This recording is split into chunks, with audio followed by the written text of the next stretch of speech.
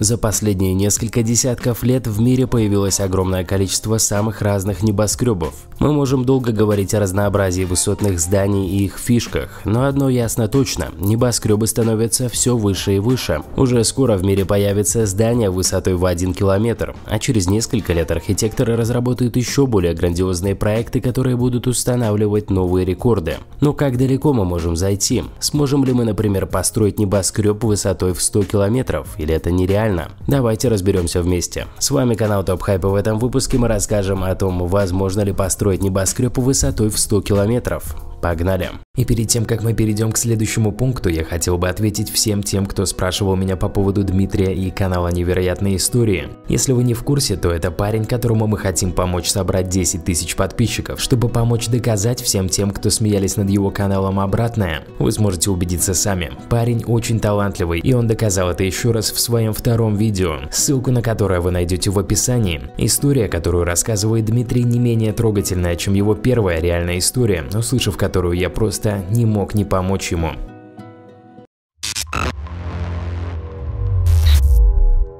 Как мы все с вами знаем, население Земли постоянно увеличивается. Довольно скоро мы преодолеем отметку 8 миллиардов человек, а через несколько десятков лет на Земле будет жить более 10 миллиардов человек. В связи с этим возникает вопрос, связанный с проблемой жилья, который придется решать нашим потомкам. Уже сегодня в странах с высокой плотностью населения люди живут буквально друг на друге, теснясь в ограниченных пространствах. Города с каждым годом расширяются, маленькие многоэтажки заменяются небоскребами, которые становятся все выше и выше. Не исключено, что когда-нибудь будет построен такой небоскреб, в котором сможет уместиться население целого города. Это кажется странным, но взгляните сами. Дома действительно становятся выше. На сегодняшний день самым высоким зданием в мире является небоскреб Бурдж-Халифа в Объединенных Арабских Эмиратах. Его высота составляет 828 метров. Саудовская Аравия тем временем строит здание Бурдж-Джида, высота которого составит 1007 метров. Тем не менее, пока что мало кто замахивается на что-то большее. Впрочем, предпосылки были еще в далеком прошлом. Так, в 1966 году в СССР смоделировали полный проект здания высотой в 4000 метров по заказу одной из японских компаний. Проект был назван «Башня Никитина Травуша 4000». К 1969 году была готова вся система снабжения, вентиляции и прочие инженерные расчеты для здания. Более того, были смоделированы и внутренние корпуса для людей. Но из-за разногласий проект здания сначала уменьшился до 2000 метров, а затем до 550, и в конце концов проект был закрыт. Но на этом дело не закончилось. В 2014 году одна из японских компаний объявила о возобновлении строительства башни высотой в 4000 метров, но уже в форме горы. Проект был также готов на 100%, а сама компания нагнала ажиотаж на весь мир. Речь идет о проекте Exceed 4000. В 2016 году главный директор фирмы сообщил, что все это было рекламной кампанией, которая, кстати, прошла успешно. И хотя от планов по постройке такого гиганта отказались, давайте подумаем, возможно ли построить 4-километровый небоскреб. Да и не только 4-километровый. Давайте следовать теме выпуска и порассуждаем, можно ли построить 100-километровый небоскреб.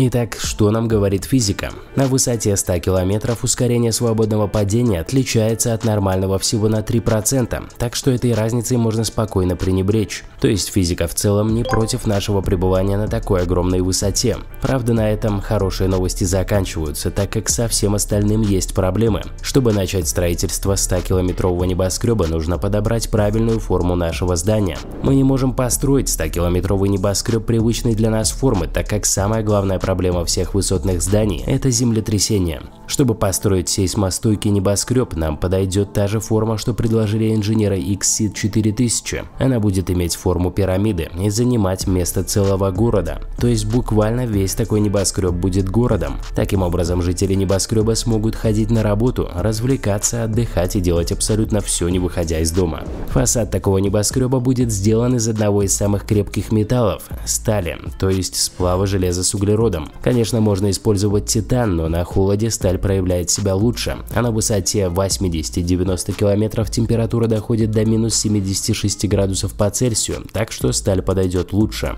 Теперь разберемся с тем, что будут делать жители тех этажей, которые переходят порог 3000 метров. На этой высоте у человека начинается так называемая высотная болезнь, то есть кислородная недостаточность. У человека, испытывающего кислородное голодание, начинают проявляться неприятные и даже опасные симптомы, такие как рвота, сильные головные боли, отек мозга и легких и даже галлюцинации. Так что жить на такой высоте будет очень проблематично, но ведь мы только на 3 километрах. Что же дальше? На высоте от 10 километров начинается практически безвоздушная среда. Дышать здесь невозможно. Газы, растворенные в нашей крови, начнут испаряться, а кровь буквально кипеть. Так что прежде всего архитекторы и инженеры должны продумать этот момент. Ненадолго вернемся к Exceed 4000. Когда главного архитектора Exceed 4000 Эрика Хаулера спросили о том, забросил ли он проект или нет, он ответил, что планы по строительству данного небоскреба вполне осуществимы. Построить небоскреб высотой в 4 километра можно, но в этом нет особого смысла. Во-первых, нет необходимости воздвигать 800-этажное здание. Представьте, как долго люди, живущие на верхних этажах, будут ждать лифт. Это лишь одна из многих проблем. В общем, это просто неудобно со всех точек зрения. Во-вторых, строительство 4-километрового небоскреба обойдется в $1 триллион. В настоящее время этот проект не стоит таких денег и усилий, поэтому он бессмысленный. Если мы так рассуждаем в отношении 4-километрового небоскреба, то что говорить о 100 километрах? В нем было бы 20 тысяч этажей, а на его постройку ушло бы около 25-30 триллионов долларов. Чтобы вы понимали, это примерно половина всех денег в мире. Так что теоретически мы, наверное, могли бы построить небоскреб высотой в 100 километров. Инженеры и архитекторы продумали бы все нюансы, обеспечили бы безопасность строения, а также создали нормальные атмосферные условия для высотных уровней. И все же этот проект представляется бессмысленным по затратам денег и усилий рабочих. Пожалуй, единственное, для чего небоскреб высотой в 100 километров действительно нужен, так это для освоения космоса. МКС, например, вращается вокруг Земли на высоте 400 километров. Стоимость доставки 1 килограмма полезного груза к ней превышает $10 тысяч. А если их возить просто лифтом, то стоимость сократится во много раз и составит от $200 до $500. Таким лифтом, который выходил бы за пределы строения, можно было бы обеспечить наш небоскреб, и лишь в этом случае он представлял бы пользу. Но даже она блекнет на фоне всех расходов, которые ушли бы на создание такого невероятного строения. А теперь давайте перейдем к бонусной части этого видео. В ней мы порассуждаем о том, какое максимально высокое здание мы могли бы теоретически построить на нашей планете. Строительная гонка постоянно находится в движении. Еще недавно нам казалось, что Бурдж-Халифа навсегда останется самым высоким зданием в мире, однако уже скоро его обойдет Бурдж-Джида, небоскреб в Саудовской Аравии, о котором мы уже говорили. Но и это здание не будет удерживать рекорд слишком долго, ведь в настоящее время проектируются и другие здания, которые будут выше Бурдж-Джиды. Вероятно, такая гонка будет продолжаться еще очень долго, но в конечном итоге должно появиться здание, выше которого уже невозможно будет что-либо построить, потому что должен существовать некий верхний предел, не так ли? Давайте разберемся. Если вы обратитесь с этим вопросом к профессиональным строителям или экспертам по небоскребам, они скажут, что существует множество ограничений, которые мешают строить чрезмерно высокие здания. Материалы, физический комфорт людей, сложность системы лифтов и, самое главное, деньги. Все эти факторы определяют, насколько высоким то или иное здание может быть. Все это практические ограничения. Однако есть еще и теоретические. Под ними подразумеваются физические ограничения строительства. Даже если бы у нас было огромное количество денег, мы все равно не смогли бы построить бесконечно высокое здание. Всему есть предел, и строительству тоже. Каков же предел? Совет по высотным зданиям и городской среде обитания, группа экспертов, занимающихся таким феноменом, как небоскребы, недавно провела опрос среди ведущих разработчиков и проектировщиков небоскребов, касающийся некоторых ограничений для высотных сооружений. Вопрос заключался в следующем. Каков, по вашему мнению, важнейший фактор, мешающий людям построить здание высотой в 1,5 километра или выше? В своих ответах эксперты чаще всего говорили о прагматических технических аспектах вопроса, таких как финансирование, о рынке недвижимости или о недостатке естественного освещения в зданиях с широким фундаментом. Также стоит отметить трудности касательно разработки системы лифтов и транспортировки. Впрочем, при должном финансировании можно строить здания высотой более 1,5 километров. Уильям Бейкер, ведущий инженер-архитектор, который занимался проектированием Бурдж-Халифы, разработал систему контрфорсного ядра.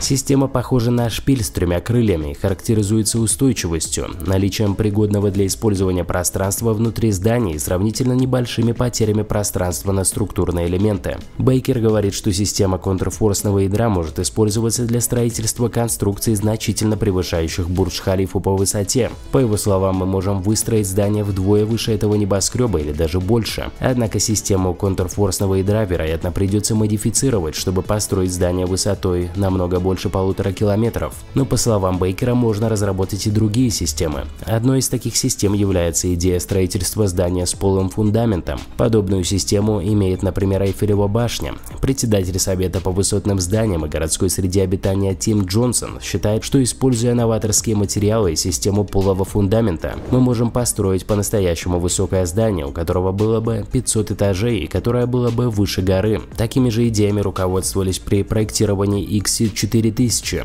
Такое здание можно построить. В отличие от 100-километрового небоскреба, это вполне реальный проект, однако все опять упирается в деньги. Архитекторы отмечают, что, используя новые технологии, систему полого фундамента, а также имея огромную площадь под сам фундамент, можно воздвигнуть поистине колоссальное здание. Что касается XC4000, то фундамент этого небоскреба по площади должен быть равен основанию горы Фудзи, выше которой он был бы в законченном виде. Здание, которое окажется выше горы, представляется многим довольно нерациональным. Однако, по словам ведущих инженеров, выстроить его вполне возможно. Так насколько же высокое здание мы можем построить в настоящий момент? Принимая во внимание все вышеперечисленные факторы, можно предположить, что мы можем построить здание, которое было бы выше Эвереста. Ученые считают, что его высота составила бы 8849 метров, то есть оно было бы на метр выше Эвереста. Однако Уильям Бейкер считает, что высота воображаемого здания может преодолеть отметку в 8849 метров, поскольку по весу здание значительно легче, чем монолитные горы.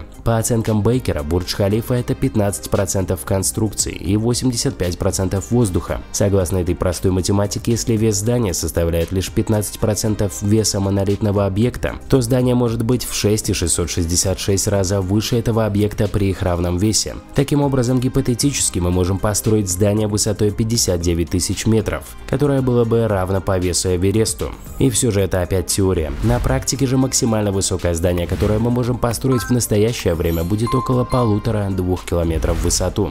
Ну а в комменты напишите, если на Земле было бы здание высотой в 100 километров, на каком этаже вы хотели бы жить? А также, если вам было интересно, ставьте лайк и подписывайтесь на канал.